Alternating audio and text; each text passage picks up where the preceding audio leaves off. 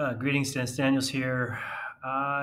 In previous videos, I showed how I had created a Pydantic application using Jinja to prompt users for various data points through a web UI. And I want to modify that Pydantic code by including a number of cylinders and internal options, which are Booleans as checkboxes. And I told GPT-4 what I want. I want a drop down for the engine size, and then I want checkboxes for the internal options because you can't have more than one engine size, at least not yet. And I supplied the existing code that I already have. So here's the Python, and here is the HTML. And now what it's generated is this new Python code. So let's take a look at that. I'm going to copy it. And something I have found painfully is that it's best to comment out previous code so that if something breaks, I can just uncomment it and go back to a previous version. And so there is the Python, and it looks good. It looks good. And now let's go to the HTML, and I'll do the same thing. Let's close that, and go to the top here. We'll comment out this.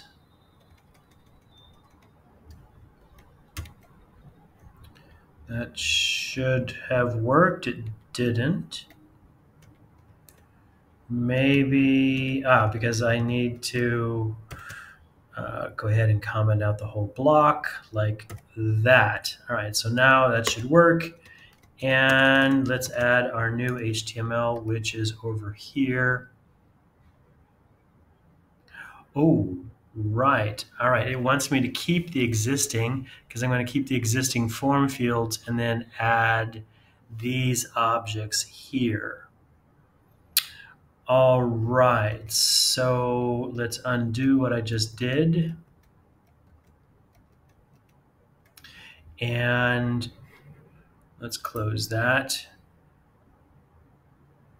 And we take a look at what needs to be added.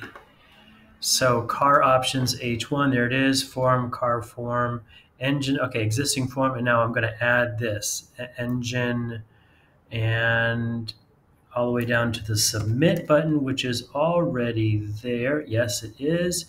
And so I can, technically, I should be able to just drop it right in here.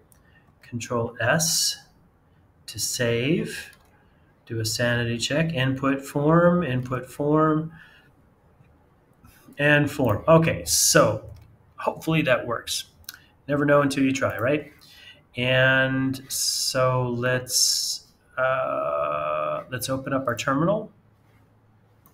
And you can see the application has started. Now, theoretically, I should be able to go to 127 and refresh the page. And what do we have here? Look at this.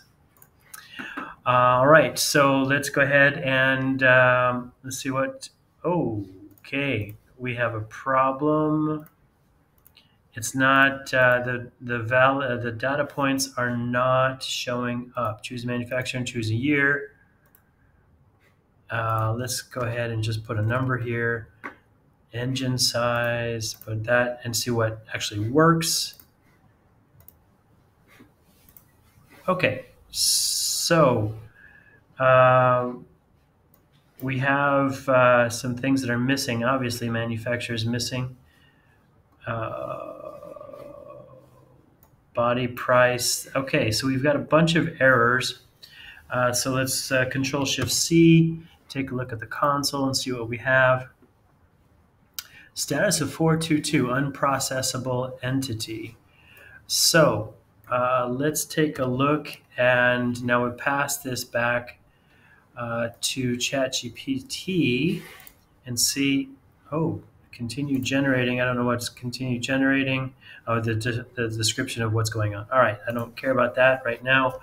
What I do care about is that I need to basically tell GPT that I have a problem with manufacturer and year. Okay, so let's take a look at the code.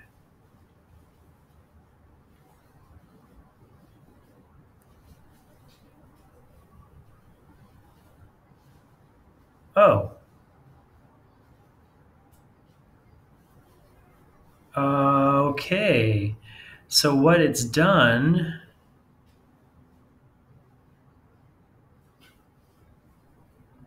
is, all right. So it looks like GPT just ignored all of the previous data that I had submitted. Cars equal. Right. Okay. Same as before. See what it's done in a way to preserve its token count. It didn't include the entire code. All right. So now I need to go down to my existing code, which is right here.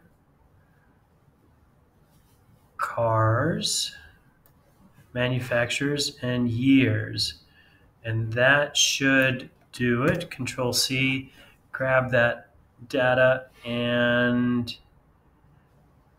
let's put some space in between here, and Control V.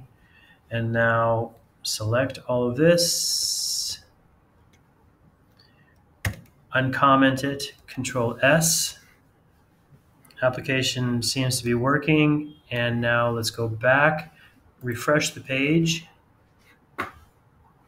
I can close the terminal there.